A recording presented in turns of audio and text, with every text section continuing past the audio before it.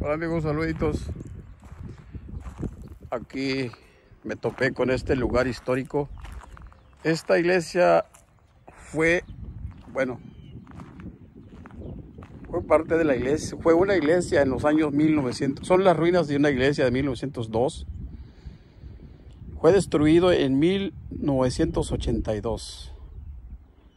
No entiendo cómo fue destruido. Estaría interesante. Dice Saint Aloysius, dice, no sé muy bien cómo se pronuncia esa palabra porque está el nombre, es la primera vez que lo veo. Son las ruinas de una iglesia católica. Ustedes pueden ver.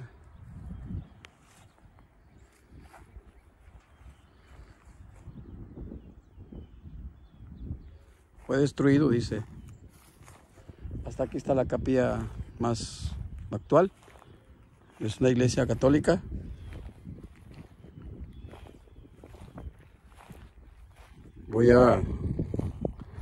Sería bueno googlear un poco para saber cómo fue destruido. Si eres católico, pues seguramente esta imagen es importante para ti. Pero si no, igual. Sería bueno respetarlos, ¿no? Estas son las ruinas de una iglesia antigua, 1902 a 1982. Fue convertido como un lugar histórico. Muy interesante.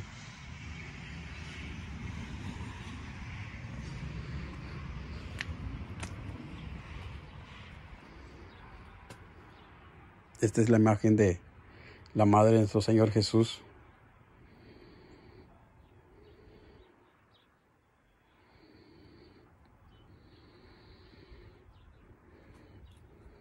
La madre del Señor. Nuestra madre también. Como vuelvo a decir, si eres católico seguramente estás de acuerdo conmigo, pero si no lo eres, tal vez respetes la madre del Señor Jesús, o tal vez no, porque hay mucha gente que sí lo hace, pero respetamos. Estamos aquí pues en greenbush, algo así, a unas cuantas millas antes de llegar a Pittsburgh, Kansas, casi en la línea con el estado de Missouri. Nuestro carrito al 100, no se raja. Nos falta que se me descargue, dejé la luz prendida. Aquí está un poquito de la historia también de este lugar, Kansas Historical Marker. The Legend of Greenbush. Greenbush es. De acuerdo a la leyenda de 1969, el padre Philip Collecton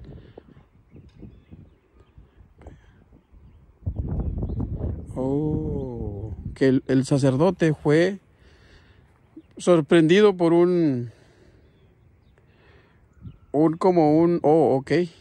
sea que la iglesia fue destruido por un rayo también de granizo.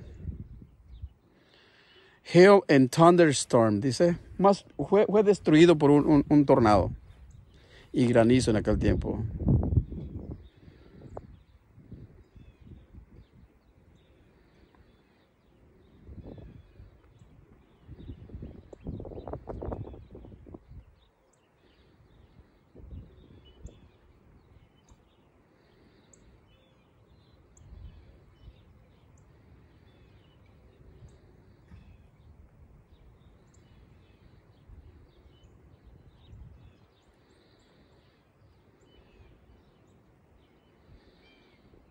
Fue desde hace mucho tiempo, 200 años, fue en el año 1869, donde esta iglesia fue. Voy a hacer una toma aquí para poder leerlo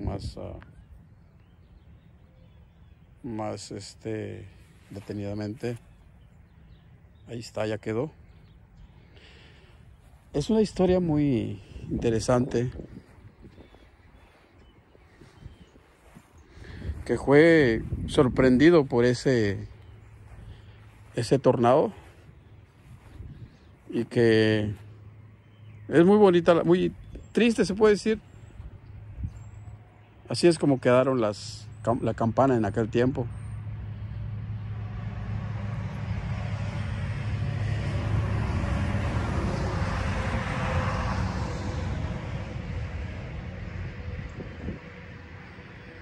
Aquí hay una fotografía también, justo donde, aquí más o menos, aquí está, nomás que en aquel tiempo había un árbol por aquí.